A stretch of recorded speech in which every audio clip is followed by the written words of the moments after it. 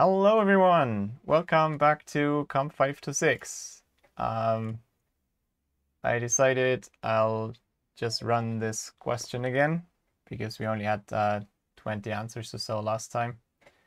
So maybe you can give me again an update if you haven't been with us last time. Maybe just let me know if you have seen string matching algorithms in lectures before. And then we'll get started in a second.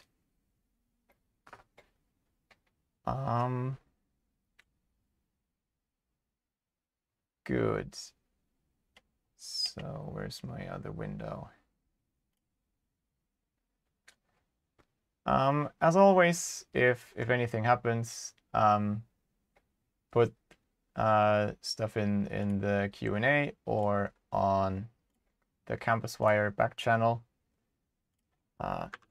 This one, just to remind you that these two exist. And okay, thanks a lot.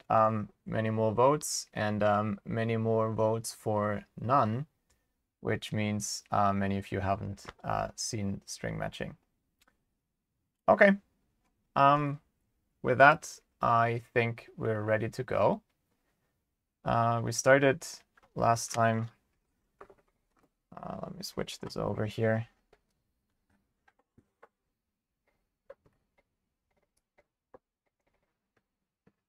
We started talking about string matching last time, and I basically gave you the introduction for the notation for strings that I want to use.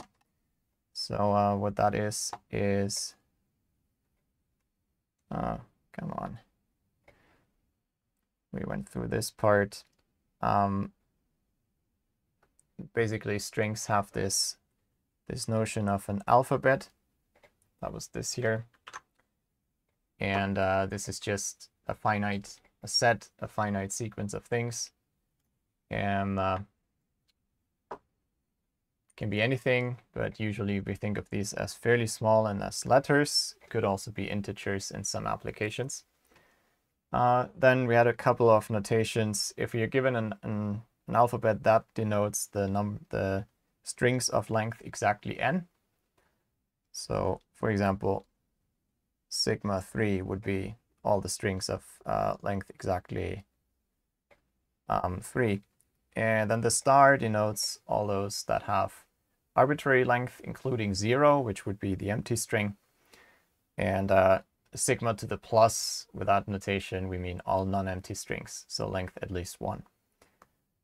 We went through some more about the substrings. I want to ask a question about that in a second. This is what we went over last time. And then for string matching, we have a text and we have a pattern. We try to find the pattern in the text in the haystack in this other notation.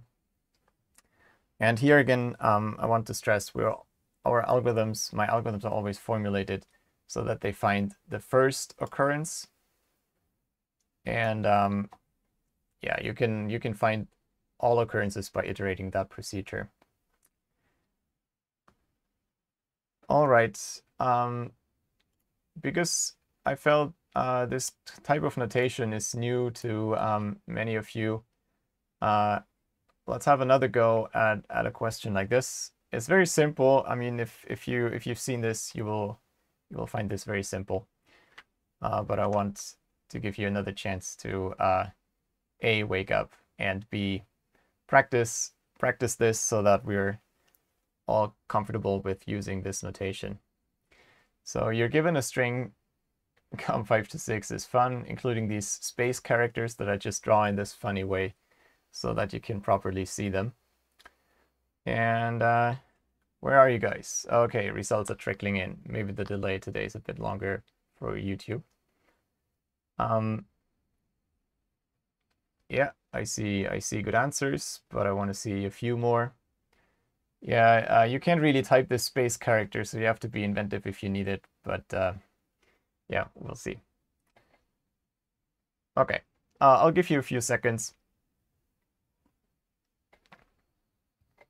The main reason I'm stressing this notation so much is that we will use this today a lot, so I want to make sure that this is crystal clear to everyone.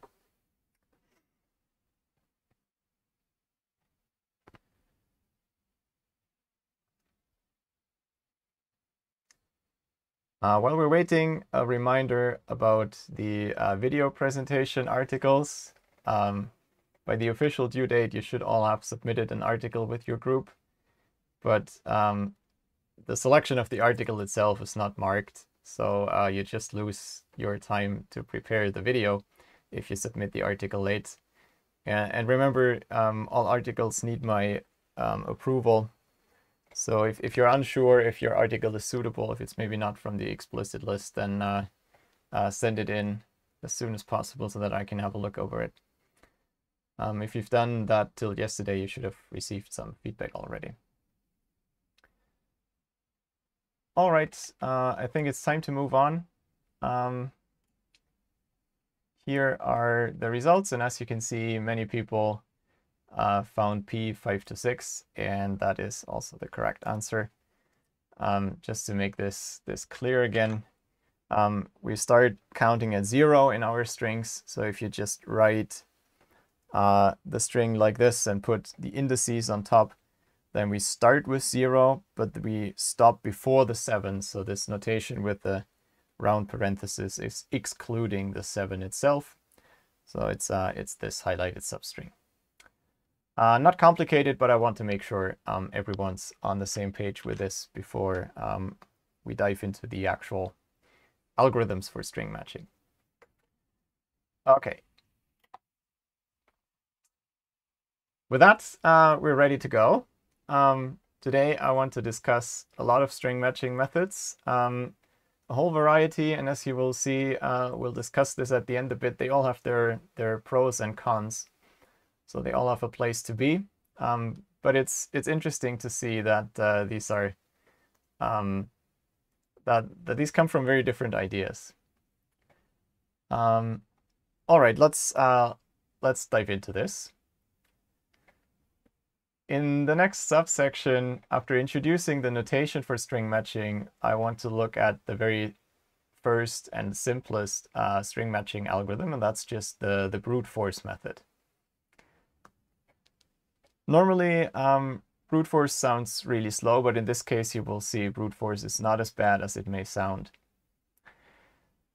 A general thing that is true for almost all of our algorithms for string matching is that they can be described in terms of guesses and checks.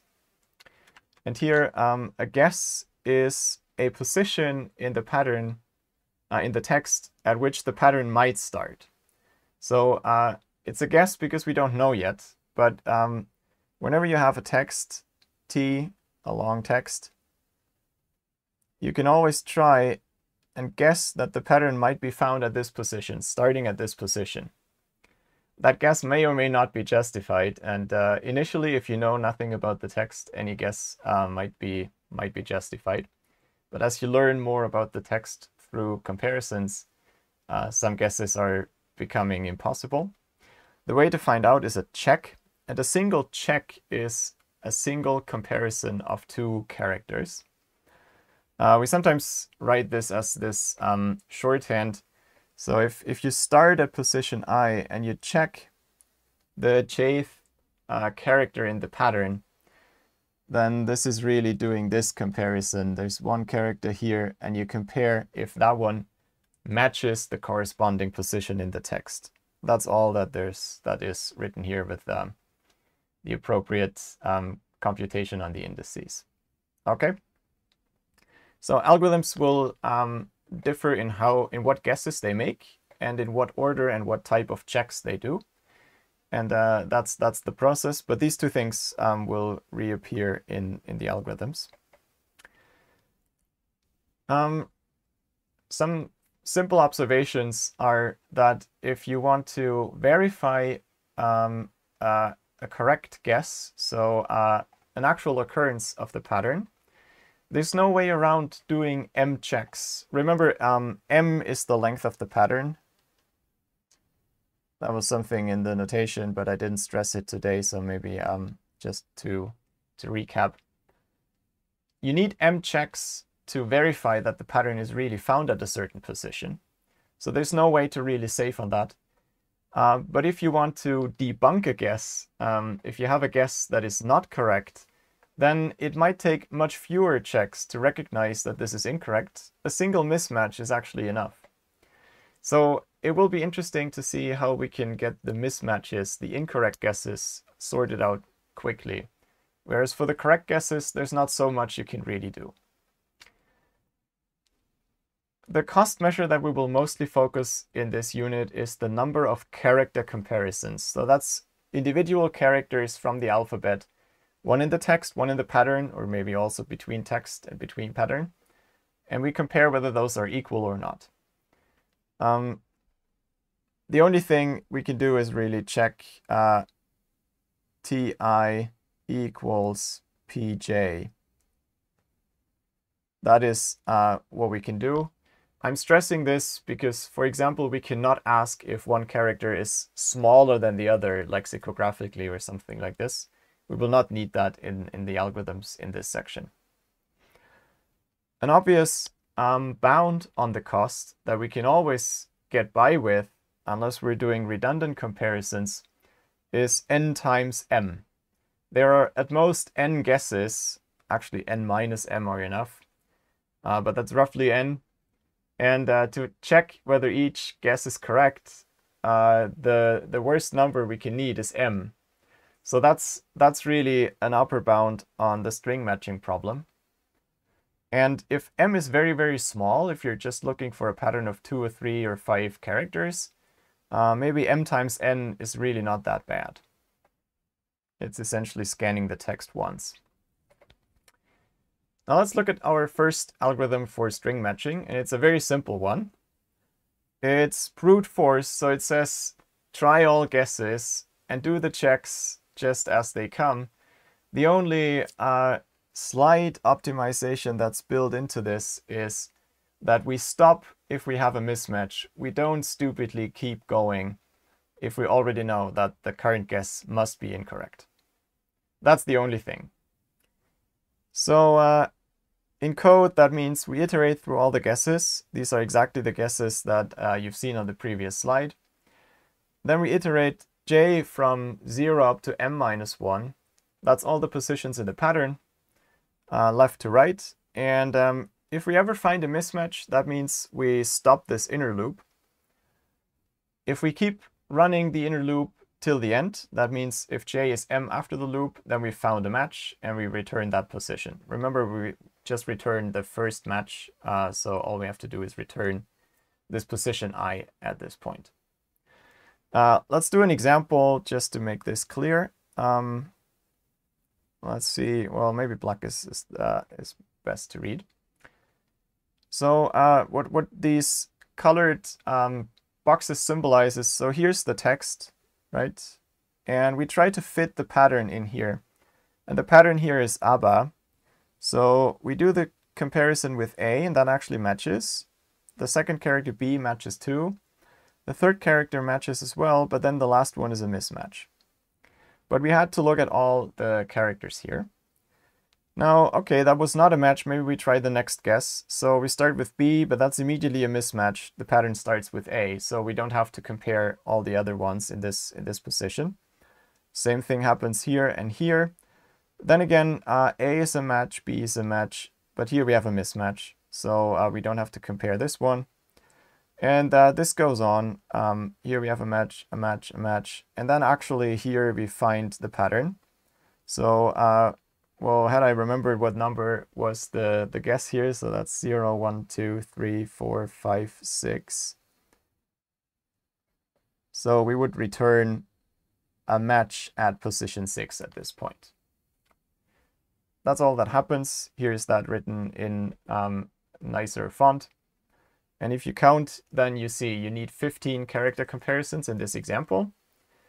Whereas this product, the upper bound n times m, is 44. So that's, I don't know, a third of the cost. That's not that bad. But it was a small and specific example. What's interesting is that this algorithm, essentially in the way I wrote it there, even though hidden deep in a hidden function, a private function. The Java library has a method called string index of. And this one is essentially implementing this brute force method. So it can't actually be such a bad method, right? Now, this is also my take on the brute force method. It often is actually good enough, but sometimes often is not good enough. We'll see. And for natural language text, where we have specific words and not all possible combinations of characters really occur, only the specific small subset of our dictionaries really occur. So it works fairly well for natural language text because of that. And for completely random strings, it also works well because you often get early on mismatches if everything's completely random. But it does become pretty bad in examples like this. If the text is all A, so the pattern is all A's except for a B at the end, you always keep comparing from the beginning. You already know there's this B at the end, but you keep. And what's worse, you know that there's all A's up here, but you forget this. You don't use that knowledge for the next guess. And so in this case, you do get essentially the worst case bound of n times m for the brute force method. So if there's a chance that this is what happens in your application, the brute force method is not good enough. And if you need strong guarantees about what can possibly go wrong, because maybe the user supplies the text and pattern that you're searching, then the brute force method just doesn't cut it. One observation that leads into the next section is this is a particularly bad input which has a lot of self-similarity. What makes this redundant here is we already knew there are A's in the text, so why check the same A's again here? And this kind of redundancy or superfluous comparisons should be able to be avoided, and that's something we'll look into. And yeah, so we should be able to exploit these redundancies both in the text and in the pattern. And that's what we'll look at next. If you have any questions, then please let me know at this point. It's always a good time.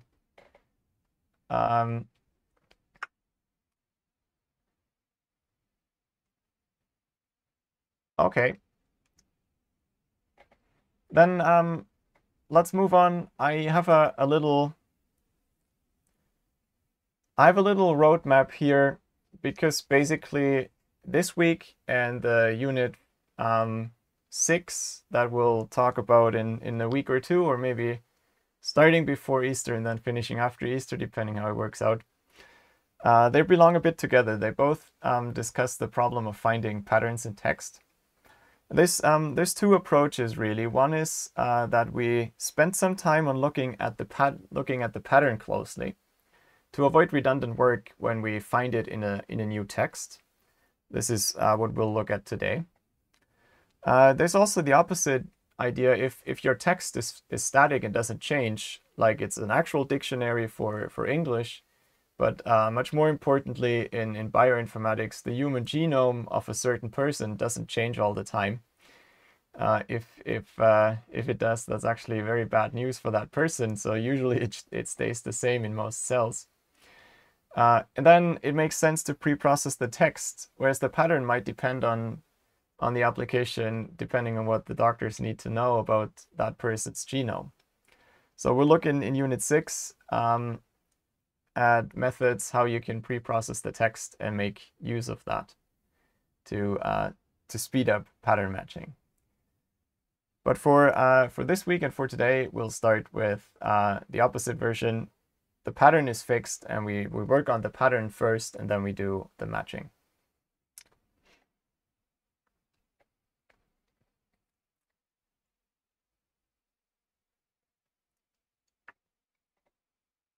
we've seen our first simple method, the brute force string matching method, which was okay, but sometimes had really poor behavior. And one reason for that is that it doesn't exploit regularities in the pattern. In this next subsection, we want to look at a first attempt to overcome this. And for all those of you who have seen a formal language class, you actually have all the knowledge that is needed for that, except you might not realize it. And for all those who haven't seen regular expression and grammars and automata, we'll briefly recap how these things work. Before we start with that, though, I want to see how familiar you are with these things. No,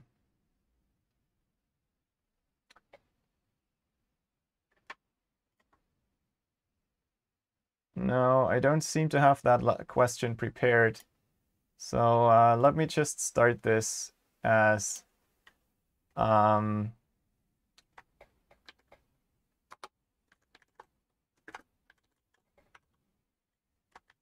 so I'll just put in the dummy options for you, and you can use the slide then. Okay, so ignore the text in the question on Slido.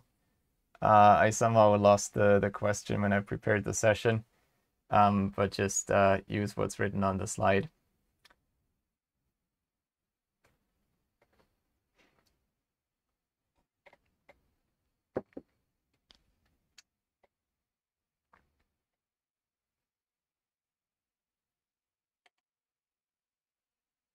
Okay, I'll probably have to switch back and forth a couple of times. Remember, A means you haven't heard of this. You see the results next to it, but I want to show it for the video as well.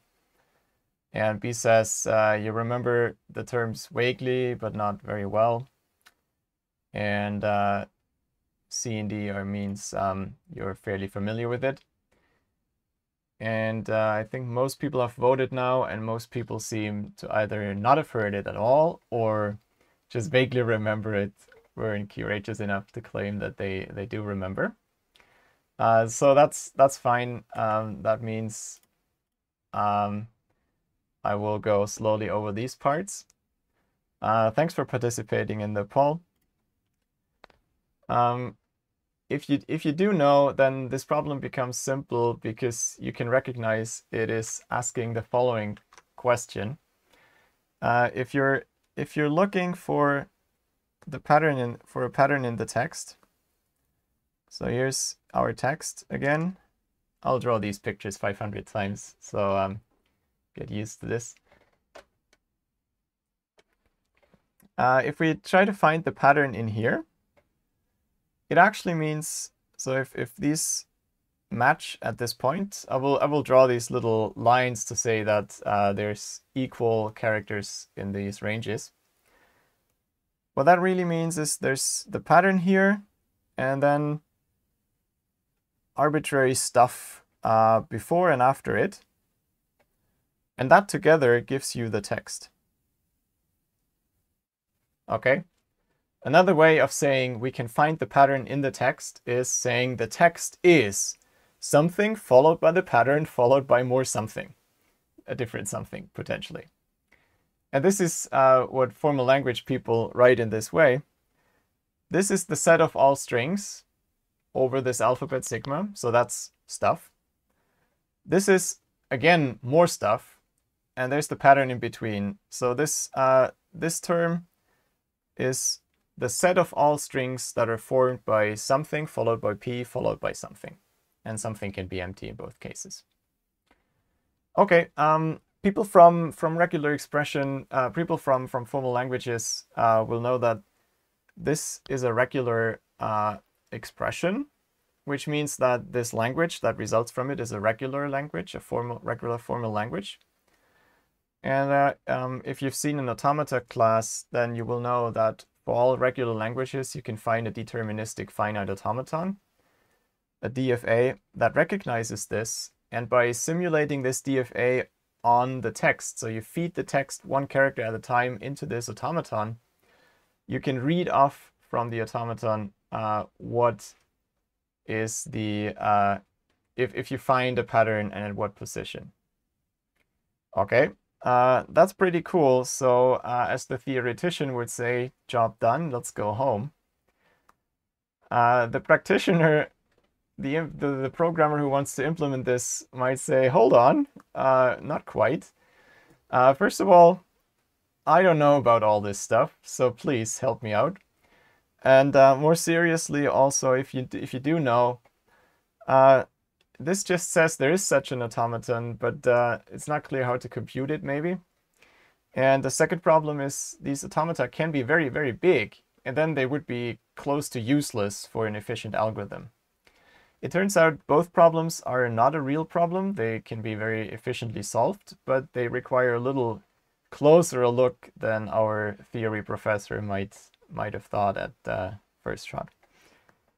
Okay, to recap, for those of you who have never seen this, this is what people usually mean if they draw automata. It's a directed graph. There are these circles, these are states that you can be in.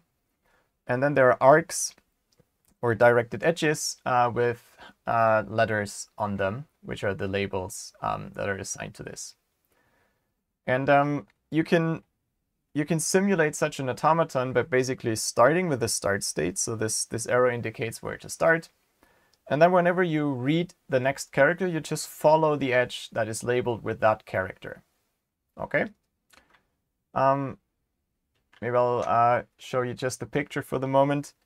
This automaton is built from the pattern, and you can see this by reading the characters on this chain of states from 0 to 7. You read exactly the pattern. A, B, A, B, A, C, A. That's our pattern. What you do if you want to find the pattern in the text now is you simulate the automaton on the text. Let's do that briefly together. We start with the initial state 0. Here's the text. Already prepared this in this table. So we read an A. We're in that state 0 at the moment, so we check what edge goes with an A. So that goes to state 1. Now we read an A again, and the arc says we stay in state 1. So we are in state 1 still. Now we read a B, and the edge for B goes to state 2. Okay, so now we're in state 2, and we read an A, so you see how this goes. State 3 with a C leads us back to 0. From 0 with an A, we go back to 1, and another A, we stay in 1. Now reading a B takes us to 2 again. Then we read another A, takes us to 3. Read another B here, so that takes us to 4. And now things get slightly more interesting. We actually get to the end of this automaton. And at this point, we have reached this node 7. This state 7, and that's double circled. That means it's it's a final state, an accepting state. If you end up in that state, you will accept the input. So automata always do one or two things. You feed them with a string, and they either tell you, I like this string, or they tell you, I don't like this string. They accept it or they reject it. And they accept it exactly if and only if you end up in a final state after reading the input. Okay, we do one more A, but then here the entire alphabet just keeps us in this final state. So that means this automaton is built so that if there is an occurrence of the pattern in T, that first occurrence will take you to state 7, and you will stay there indefinitely. Which also means the first point where you found state 7, that is the end of the first occurrence, right? So you can find here is your occurrence of the pattern ABAB ACA. That's pretty easy. That's mostly what we need from automata theory. The other things, there's a few other concepts that will make more sense if you've seen them before. Otherwise, the motivation might not make so much sense to you, but you can still follow along by just looking at the examples and listening to what I say. So here's that table filled out in nicely. what is going on here, and what is the intuition behind this? And I want to stress that part. So this automaton, I just threw this at you, and I said this is built from the pattern, and we will look closely at what that means and how to build it. The main insight that is behind this automaton is this invariant. If you're currently in state Q, it means you have seen a prefix of the pattern of Q characters, position 0 up to Q, but excluding Q, remember?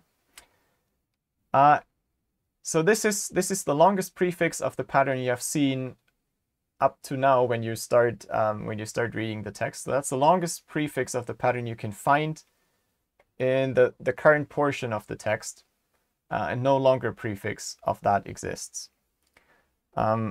So this is shown down here, but we need that picture for something else. Let me show this again. So one more time, my favorite picture. Here's the text. The light's doing weird things today. You feed the text through this automaton. So there's a certain portion of the text that your automaton has not yet seen. Okay. So this is the prefix that the automaton really has read. You feed this into the automaton character by character, and after every character, the automaton changes state, and that state tells you what it currently thinks it has seen. And if at this point you're in state Q, after reading this last character, then it means that there's a prefix of the pattern. Maybe the pattern would be here, but we don't know if this matches. The only thing we know is that up to here it matches. And this matching part is exactly up to letter Q, but excluding this last one. Okay. That is what is meant by this invariant, and that's how this automaton is constructed. Why can something like this work? So here, the puzzling thing is that this automaton is only constructed knowing the pattern. It doesn't know the text, and the same automaton works for all texts. That might be a bit surprising. How is this possible? Because if the automaton only knows the pattern, how can it react correctly to all possible texts? And the answer to that is in this observation here. The automaton, or its state to be more precise, tells us that the text we've seen so far ends with a certain prefix of the pattern. That was the previous state, Q. And now we read one more character from the text, C. If we have a mismatch, if we do have a match, then we just go to the next state, and we know again more about the text. We have learned more about the text by knowing that there's one more character we could match. But how do we know what to do if it doesn't match? Then we know that this is not a prefix of P. And we know before we had C, this was the longest prefix. Okay. So this also means if you're looking at this picture down here, if the text currently ends with this shouldn't be the entire text. There can be stuff before it. I forgot to draw the stuff. So T is stuff followed by a prefix of the pattern. And now this new character C, which is not the next character in the pattern. So this is, it's not PQ. Otherwise we would not be in this case. Then we would want to find a new state Q prime. And that state can only be smaller So it's completely determined by the characters we already know and the one character that we read. So all the information to decide what happens is already in the automaton. I hope this helped a bit to clarify why the automaton really has all the information necessary to determine what next state to go to, and hence to decide whether the pattern occurs in the text.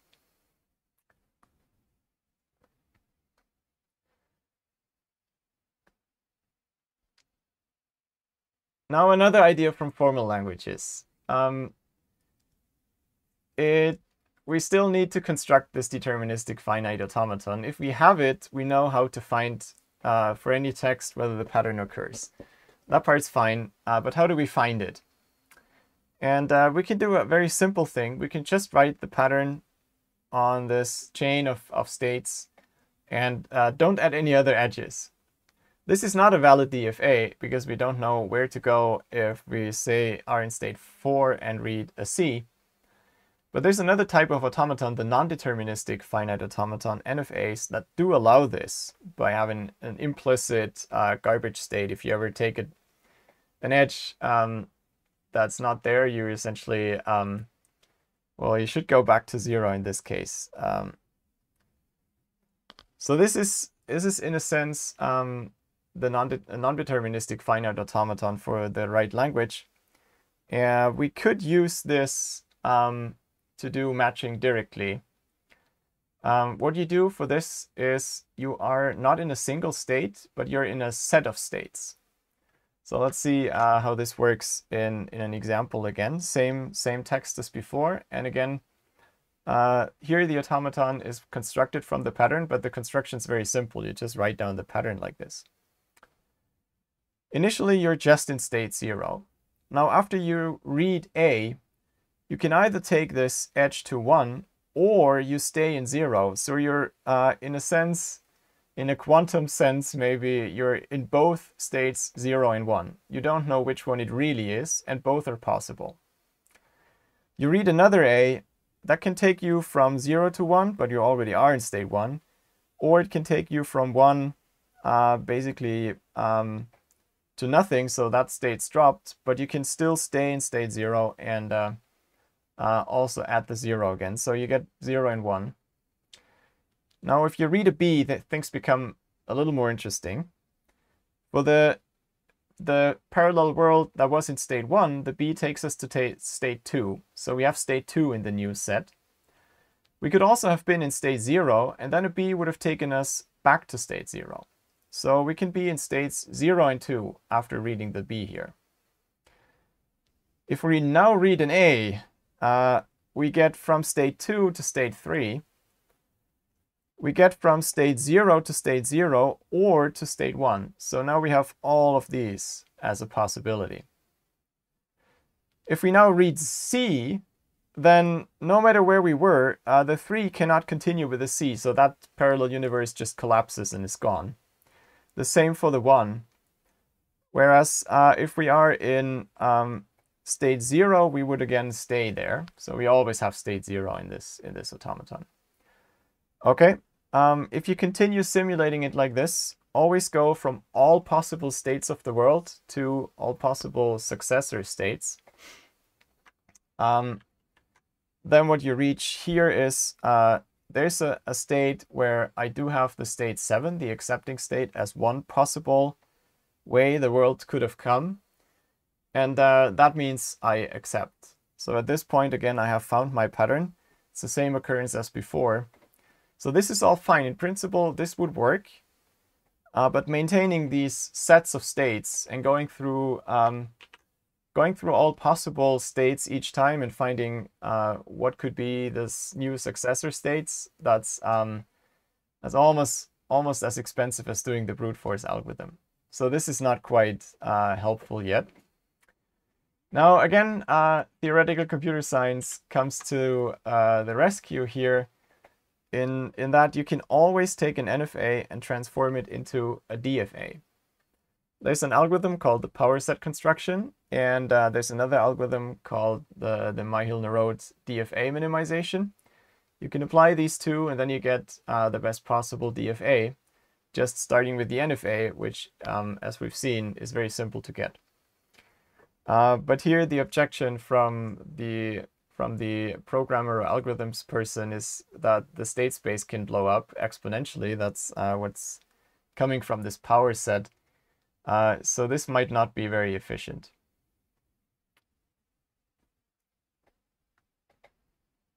So what can we do about this? Three very clever people found that you don't have to go this route. You can instead, because these are very specific automata, these are not arbitrary DFAs or NFAs, they're specifically from the string matching problem. So you can actually construct them inductively. You can start with an automaton for the pattern where you leave off the last character. And now you try to add that in and see what happens. And so let me try to draw this part here. You previously have this automaton a j minus 1. And now you add one more state, namely the state j plus 1. So that one's new. And you add a new edge, this one, with pj. That is the new match edge. That's the edge you take if you find the correct symbol that continues your pattern. But you also need to find these edges that go back. So that first part, that's the easy part. Maybe color code this a bit. And check. Okay, I want the entire edge to be green. So that's this part.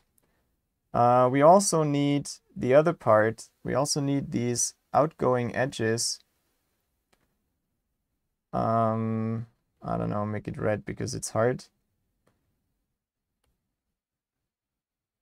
So these are the transitions if we read a character that does not match. We have to go to some state here, but we have to figure out which state that is. That is a little less obvious, which state that should be. Okay. In automata speak, this is called the transition function, often denoted as delta. So you go from state j to, and read symbol c, then this delta j of j and c tells you where to go, what's the next state. How can we find this delta jc? For that, let me draw a different picture. It's almost the same as my usual one. So here's a prefix of our pattern. That's the pattern up to character j. That's what we previously had. And let's try to add one more character, the c. So this transition function, remember from before what the states mean. I think this is useful to point out again. State q should mean that we've seen this prefix of the pattern and no longer thing. Okay, that's the intuition. And that means we should now find this longest prefix that matches with the c attached to it. So what we need is this shifted so that in here we have, so the entire thing would again be P0J. But now we need that the parts here are equal,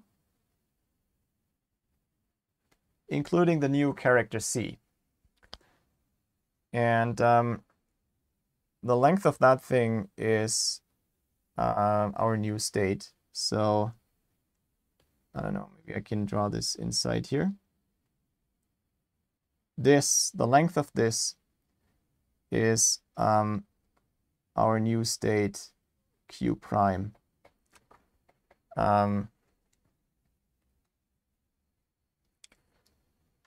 So again, this is what we want. we currently have seen a prefix of the pattern. Now we read one more character that doesn't match.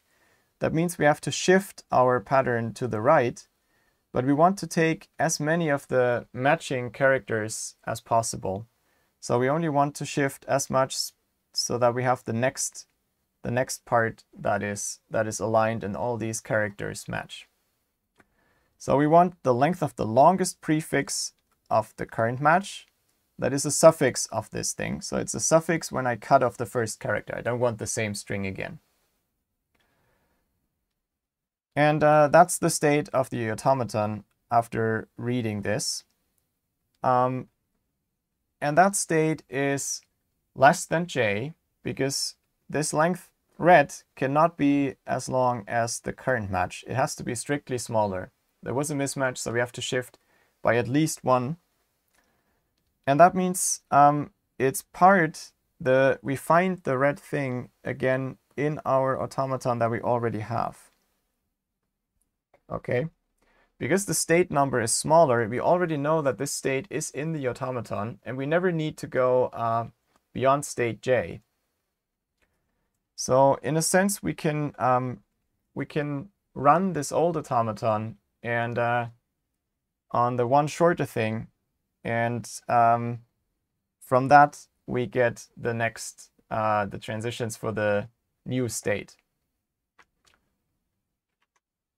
This might sound a bit abstract and complicated. There's a concrete example coming up next.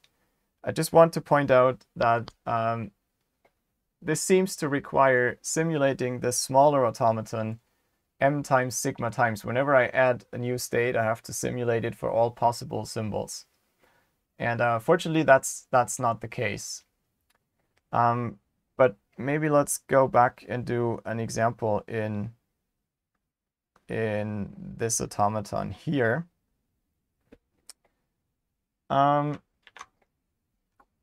Suppose we want to find the edge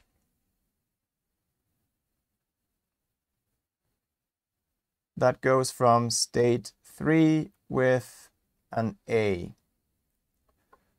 So we currently have constructed only this part of the automaton.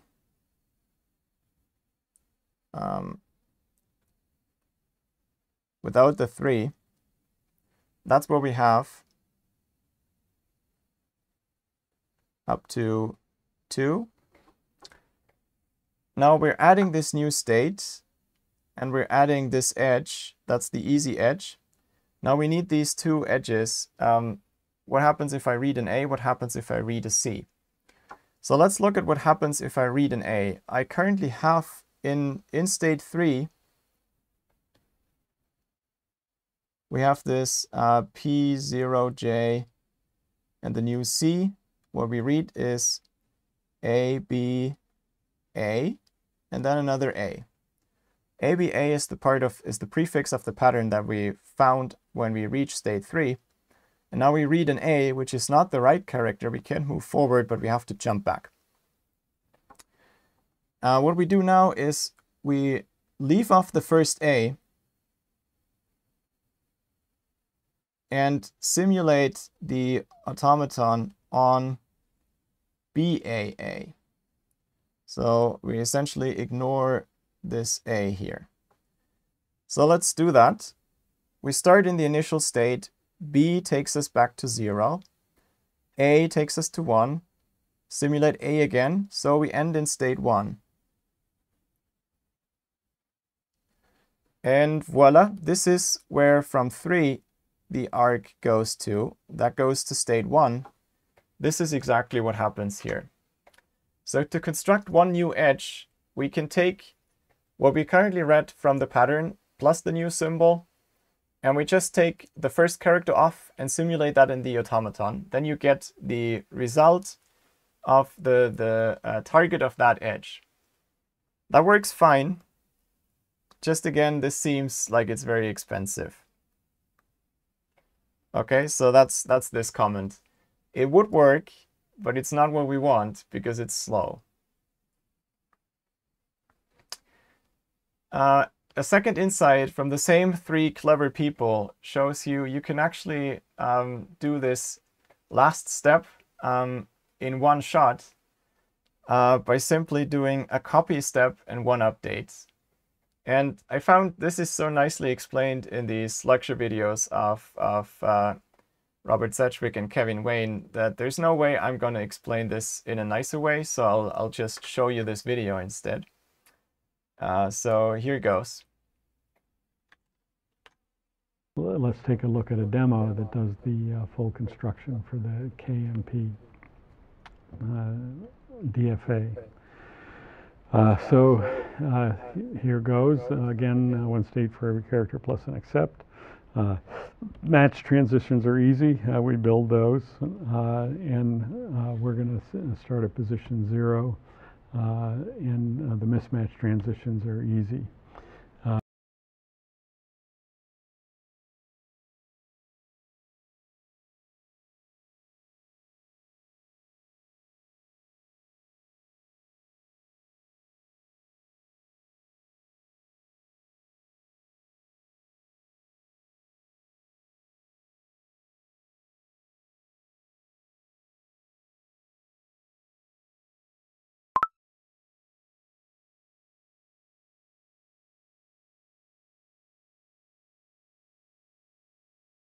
Right. Yeah, I muted myself again so that I don't disturb the video. So what I was saying is what you see here in this table is the targets of the arcs here. If you're in state 0 now, you read an A that takes you to state 1. So that's why this entry in that row and in that column is a 1. You're currently in state 0. You read an A that takes you to state 1. And the other 2 take you to state 0. Okay. Back to Sedgwick. Now when we move over, X is, when we're in position 1 of the pattern, X is where we would be if we started out without that character, which would be the empty string. We start out with just filling in zeros. For state 0, and we can do that without any further reasoning. But now we've got X initialized. So now what we need to do is fill in the mismatch transitions for state 1. So what are they? They're what would happen if we found those characters and we were in state X. If we found an A, we'd go to state 1. If we found a C, we'd go to state 0. And maybe you notice that's just taking the entries corresponding to the entries we need from X's column and putting it in J's column. That's all it is. And then we need to update X, which is where it would be if we matched a B. So we'll stay in, X will stay in state 0. So now let's look at state 2. So we need to fill in what would happen if we got a B and what would happen if we got a C. Well, it's what would happen if we were in state X and we got a B or a C. So all we do is move those 2 zeros over to column 2. And then don't forget we have to update X, and X goes where the machine would go if we saw an A, that transition from 2 to 3. So we just move X to state 1. So now we have X in state 1 and we're doing position 3. And now you can see how really simple the algorithm is once it gets going. Now the mismatch transitions are A and C. And that's what we have to fill in for column 3. But those mismatch transitions were already computed. That's where X would go. That's where it would go if we happen to be in state 1. So we move the 1 and 0 from column 1 over to column 3. And again, we update X. And when we see a B, X goes to state 2. Again, you can check what is X supposed to be. It's supposed to be where you would be if you started the machine on the pattern with the first letter cut off. So it's supposed to be where would you wind up if you got BAB, BAB, and that's a check. All right, so now it's straightforward. State 4, we have to fill in B and C. We go to X's column and copy over B and C from X's column. Then we update X. That's if you see an A. You go to state 3. Now we're ready for state 5. We've got X all computed. And we need to do A and B, and we get those from X. If it's an A, it's a 1, and if it's a B, it's a 4. It's just moved them over. And then when we do the C and get the accept, there's no mismatch. That's we do update X to get ready, but when we get to state 6, we're done. And again, it's just as a double check, X is where you'd be if you saw B, A, B, A, C.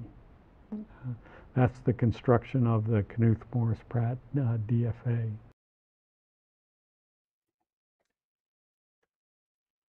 All right, there we're back. I hope you could follow through this. What was done in this algorithm to compute this DFA was that instead of figuring out the endpoint for each of the different transitions, you figured out that there is a single state X from which all these transitions have already been computed in a previous step, because the same computation is done over and over. So you could just copy that state's transitions and overwrite just one of the edges, namely the one for the match transition. And X had to be the state that you are in after reading the pattern with the first character excluded. That's all there is to computing this string matching DFA.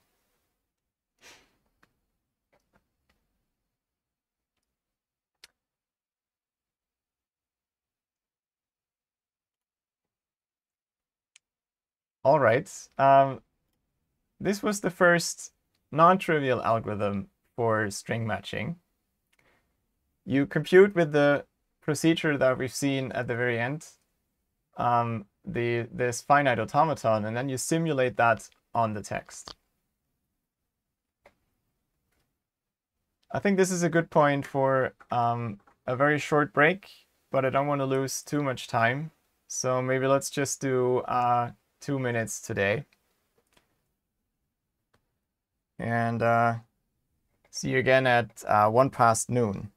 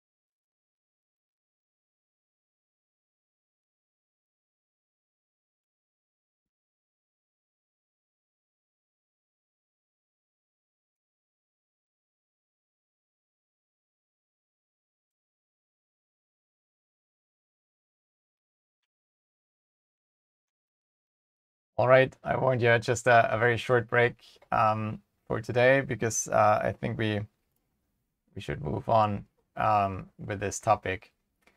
I don't want things to shift too much, but I also don't want to rush these concepts too much, because so many people haven't seen formal languages in automata.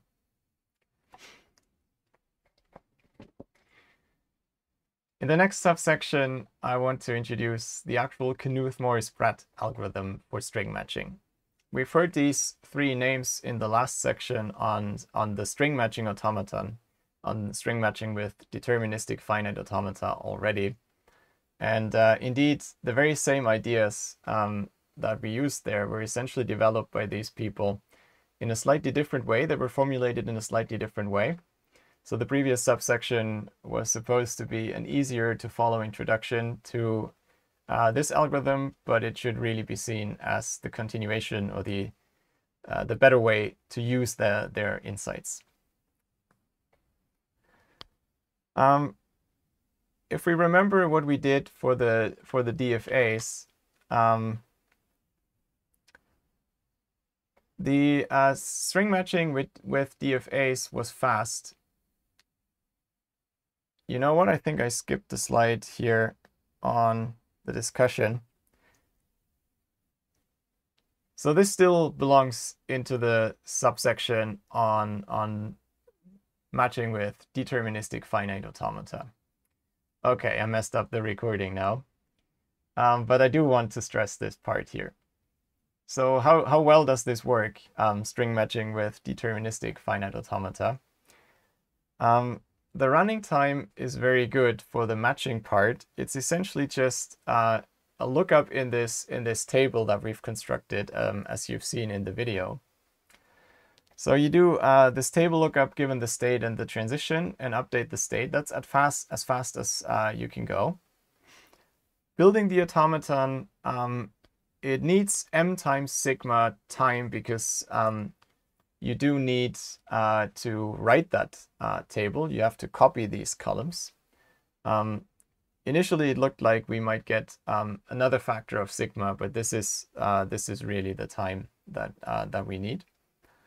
And so the total time is this n for the matching part and m times sigma for constructing the automaton. And we also need m times sigma space. That is just the size of this transition table. The good things about matching with string matching automata with DFAs is the matching time is really hard to beat. These table lookups are almost as easy as you can get. And the total time is optimal if the alphabet size is fairly small. And by optimal, I mean here it's theta of n plus m, which would be the time for just reading the pattern once and reading the text once. You clearly have to read at least every character so you can answer this pattern matching question in the worst case. Okay. So that's good.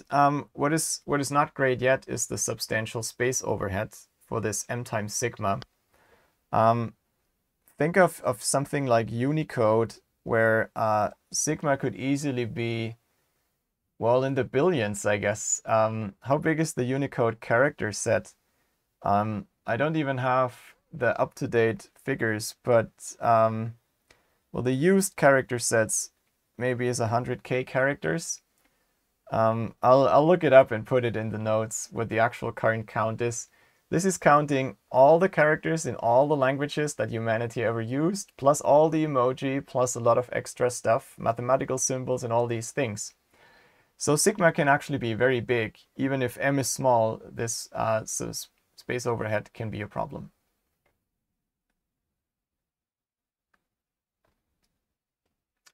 Okay, back to this. In this subsection, I want to introduce the Knuth-Morris-Pratt algorithm. Based on the same ideas we've seen for constructing the DFA for string matching, but trying to overcome the main weakness of the DFAs, namely their space overhead.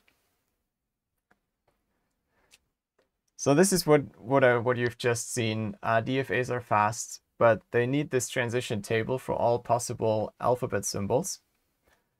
And it seems a bit wasteful to store all these because in the construction, we just copied a column in the table over to the next state. There's a lot of redundancy in this table. So maybe we can do away with this. And that's the third ingenious insight from Knuth, Morris, and Pratt. We can do this last step during the matching instead of pre-computing it for all the symbols.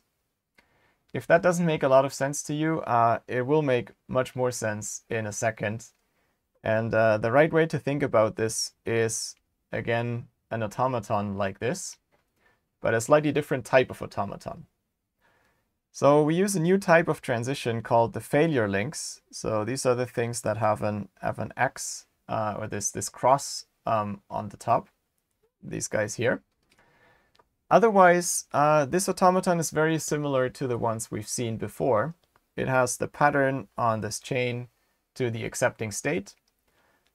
And now what's different is that each state only has one other link other than the matching edge. It only has one other edge, and that's the failure link.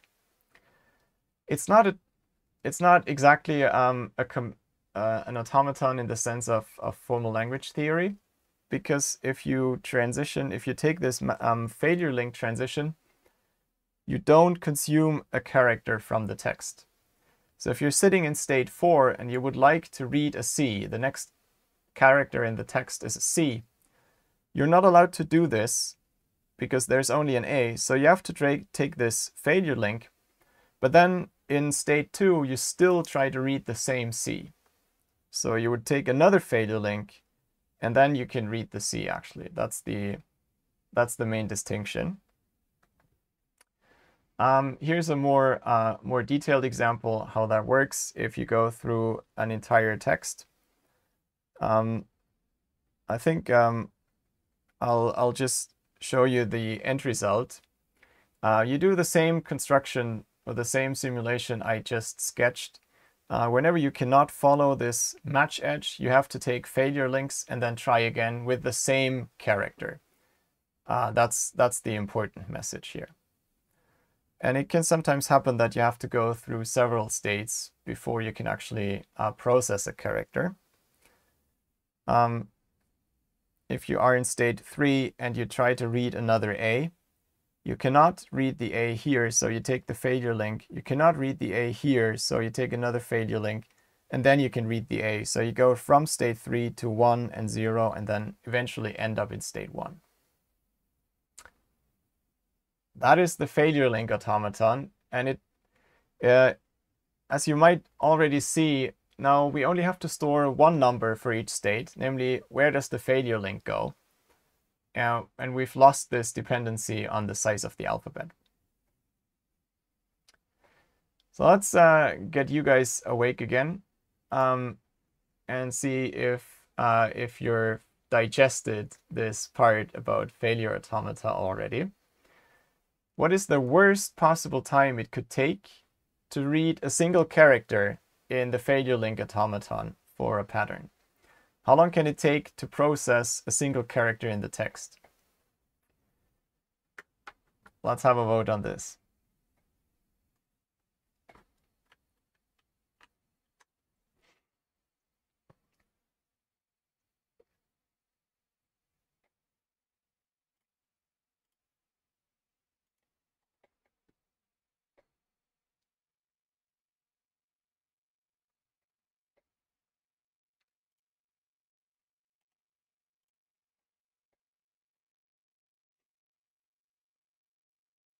I'd like to see a few more votes. That's okay. We're approaching 20. We did have up to 35 eventually. So maybe I'll give you another second. But I think people are on the right scent for this one.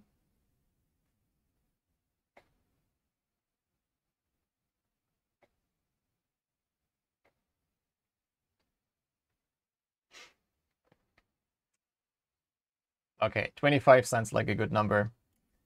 I'll show you the results, and the correct answer is theta of m. So that's this one. The reason for that is you can basically have an automaton that looks like this. You can, if the pattern is all A's, you would indeed get this. I don't know, maybe one more. In this example, the failure links would always just go back one state. And if you have m copies of this and you're in this state and you read something that's not an A, a mismatch, you go one step back, try again. Still not an A. Okay. You try again, try again, try again. So you could take a long list going back through all the states one hop at a time. That sounds like a problem because we don't really want to spend theta m time for each character in the text, that would bring us back to essentially the complexity of the brute force method.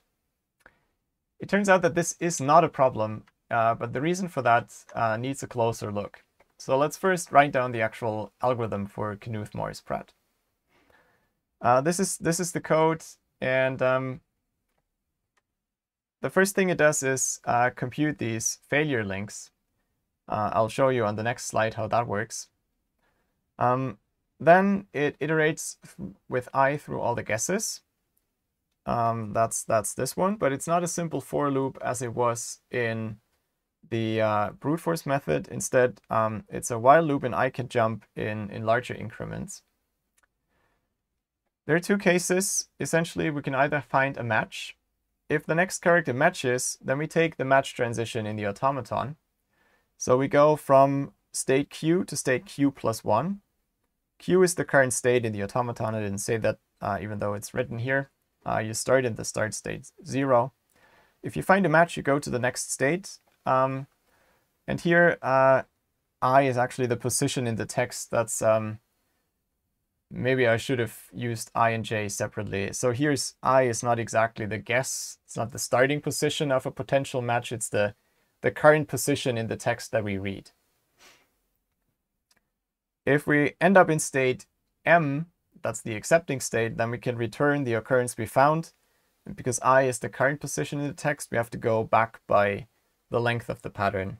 So this, I mean, this is equals, or this could also be written as I minus M, maybe more intuitive. If we don't have a match, so the next character is different from what we want to see, we have to do something else. We have to follow a failure link. There's no failure links for the start state. We just stay where we are. But if we're not in the start state, then we compute the failure link. So the target of the failure link is stored in this array fail. And then we just move our state there. If we are in the initial state, then we advance and go to the next character. Then there was just no way to find that character. This maybe doesn't occur at all in the pattern string. That's fine. Then we just stayed in the initial state, which says we haven't seen any part of the pattern. That's how this code works. And let's see how we can analyze it. Maybe turn myself off entirely for this part. How long does it take to execute the entire code going through this while loop with the entire text? One important observation is the failure links always point backwards, right? We never have, they always point in that direction.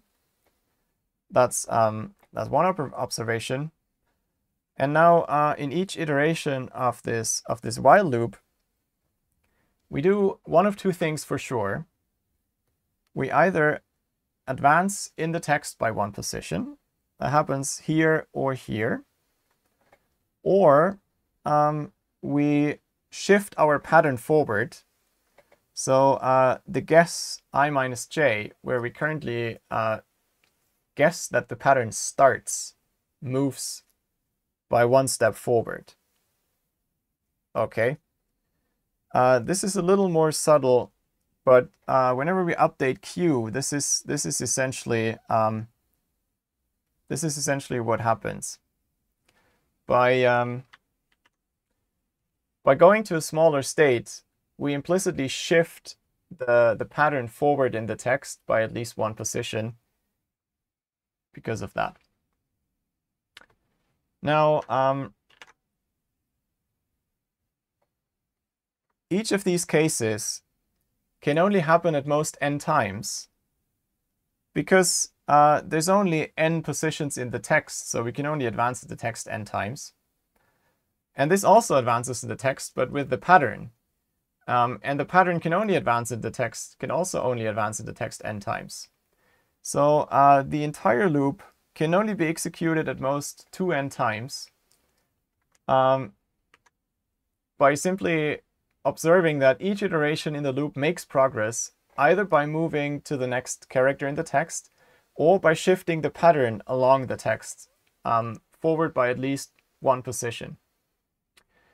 So both the green and the blue can either only happen n times, and we do one thing of these at least. So the total loop iteration, the total number of iterations of the while loop can be at most 2n.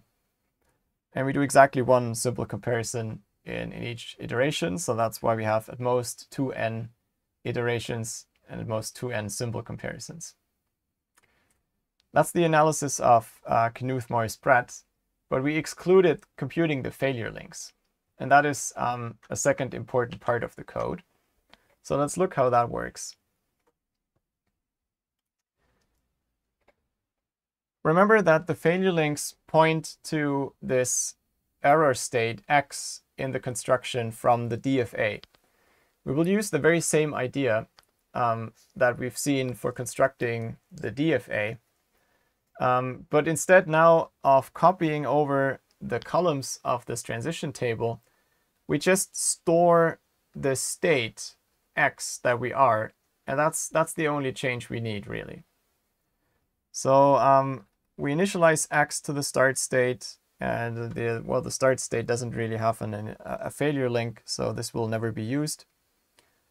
And then we do something similar. We iterate through the pattern, and we set the current state's failure link to whatever x is at the time. And then we update x. So there's two options. Either we can read the next, if we can read the next character and it's the same as in the pattern, so we can extend the match, then we move with x along the match edge. And that means we just update x to x plus 1. If we don't have a match yet, then we have to follow failure links. But luckily, these are the failure links that we already computed because they're further to the left. If we've already reached the start state, then we do nothing. And a quirky way to say this is we set x to -1 and then increment it again. Maybe a different flow in the code would have made this more intuitive. If we're not in the state, then we just follow one failure link and then try again. So it's, in a sense, we're using the part of the automaton that we've already constructed to simulate what would be the next step for x. And we always store what x was in each of the positions. And again, we want to analyze how long this takes. This loop takes m iterations. That's easy. But we have this inner while loop that could take our running time beyond m. But indeed it doesn't, because this inner while loop, it always makes m smaller, namely here. Remember again that fail is always smaller than its argument. So that's this part. And we only increment x once per iteration of the outer while loop. So x only ever gets bigger here. So there's no way this inner while loop can be executed more often than the outer while loop. We can basically charge each iteration of this inner while loop to one iteration of the outer for loop. And we only have m iterations for the outer loop. So that means we can in total only have m iterations of the outer loop and m iterations of the inner loop at most. That's another 2m simple comparisons for computing the failure links. So that's 2m, previously was 2n for the text. In total, it's 2 times n plus m. That's what's written here. That's the time. The character comparisons are 2 times n plus m, and this is optimal in the worst case. There's no way you can do better. The Knuth-Morris-Pratt algorithm basically gets the time that you need to just read the two pattern, the pattern and the text. So that is the best possible that we can hope for. And the space is essentially as big as the pattern, but there's no dependency on the alphabet. That's, again, almost as good as it can get. But we'll see some further tricks later down in this unit. So the total time is asymptotically optimal in the worst case, and that's for any alphabet size. That's really important. And the space overhead is much better than for the DFA. That's the Knuth-Morris-Pratt algorithm. Any questions about this?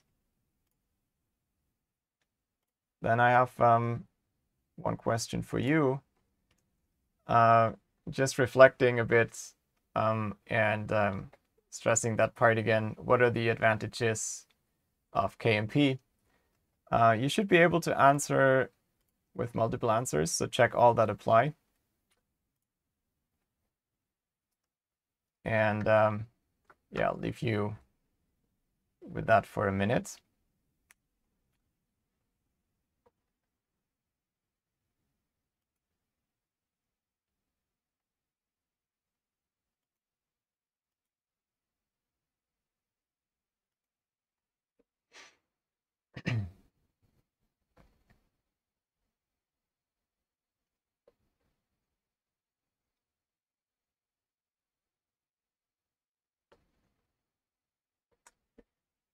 Okay, we have some votes, but maybe we can get a few more.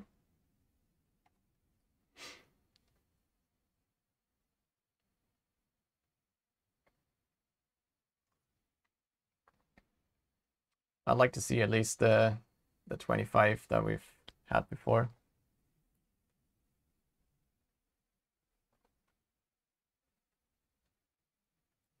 $24, one more. The fingers over the mouse. One more, guys.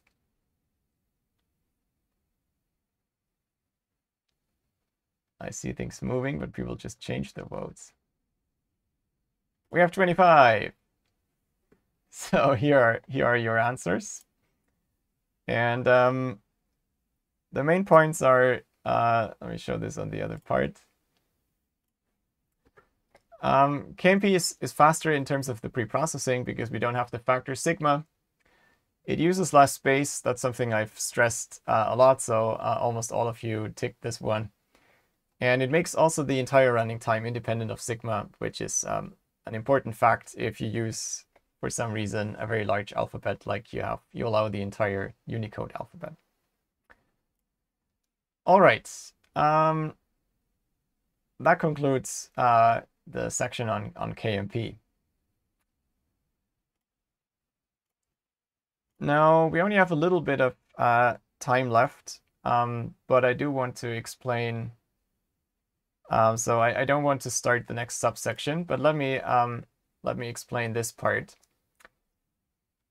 The Knuth-Morris-Pratt algorithm is very useful for string matching, and it was the first worst case optimal algorithm for this problem. But it turns out that the insights that led to it are much more general than just this algorithm. And indeed, there's this failure function that we used, fail of Q, which was the failure link target.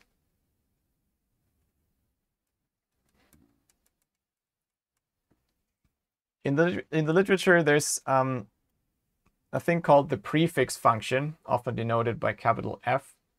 That's why I didn't use F for our failure function, which is very slightly different, but it's almost the same as you can see here. Essentially, just a shift in the argument. And this failure function, this prefix function, sorry, has found uses in many other problems in stringology. Whenever you try to answer problems that answer questions about strings that have to do with self-similarity and overlaps and partial matches, often there's a way to formulate it in terms of this prefix function. So this has become useful and important way beyond the classic string matching problem. So I want to briefly discuss this here as well, just so that you're aware of the notation and can relate to this.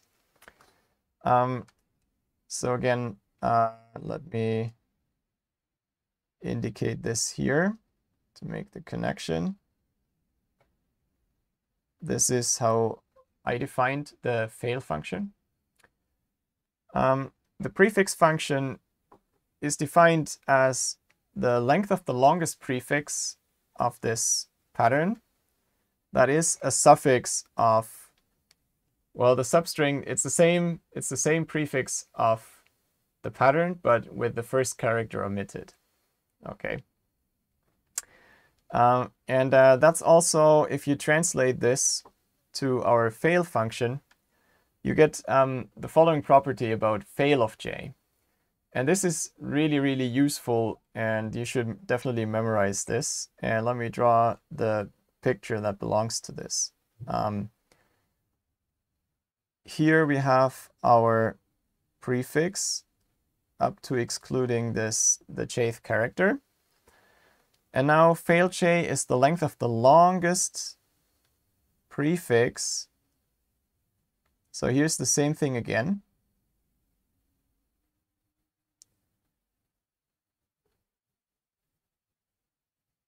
Same thing again, but a bit shifted. Now again, yeah, I've drawn this many times. I want that these two parts are equal. So there's a self-similarity in this string. There's a part at the end, a suffix that is also a prefix. Okay. So fail j is the length of the longest prefix of this thing, this prefix, the one that ends here. So this blue part is then only something smaller, j prime. And this blue part is the longest prefix. That is also a suffix of, that occurs again here, a suffix of this, and at least one pattern is omitted. So this one means that here is at least one character of a gap. We shift this right by at least one position. And then finally, fail j is just the length of this thing. And that is nothing but this j prime. So it's this length. It's the length of the overlap. Okay. This is all I want to say about the prefix function. We will have a closer look at COMP and the prefix function, or the failure link function, in the tutorials to practice that a little bit. I think memorizing this picture and this definition is helpful. If you ever see the f and the prefix function used in some book or paper, then be aware of this offset. It's at the end down to the question, do strings start with a 0 or with a 0th character or with the first character? To be consistent, I chose that strings start with a 0. So that has certain implications and makes some definitions nicer. Here it means that there's a slight difference to how things are done in many books. Okay, with that, let's close the chapter on COMP. We'll continue tomorrow a little bit more on string matching. We've seen that COMP is an optimal algorithm, but it turns out you can beat it. You can improve upon this optimal algorithm in an interesting way. And well, I'll tell you more about this then tomorrow. And we'll also conclude this unit then. If you have any questions, let me know on Q&A or CampusWire. I'll also ask the same question as last time again. If you have a few minutes and you would like to, I'm happy to stay a bit on Zoom. If you don't feel like it, that's fine too. It's just an offer. There's no agenda. There's nothing important that you miss if you don't come. It's just a way of saying hi and seeing or hearing some of you, whereas the lecture itself is just me talking, unless I'm managed to mute myself. Okay, so